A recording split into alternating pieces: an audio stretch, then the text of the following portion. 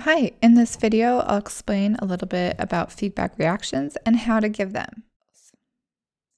After the feedback deadline has passed, you'll be able to see your results and your feedback and leave reactions. So now I've already gone into my class, which is 6th period art, and to my assignment page. Here I can see that it's time to review my results and submit my reaction. It's just the same format that we did for giving feedback.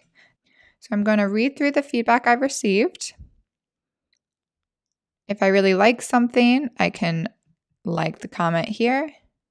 If I don't like something and I disagree with what the reviewer has said, I can flag it and the teacher will look at it.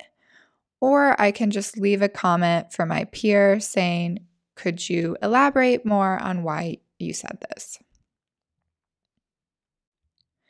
Once I've read through all my feedback, I'm going to come over here and leave my reaction.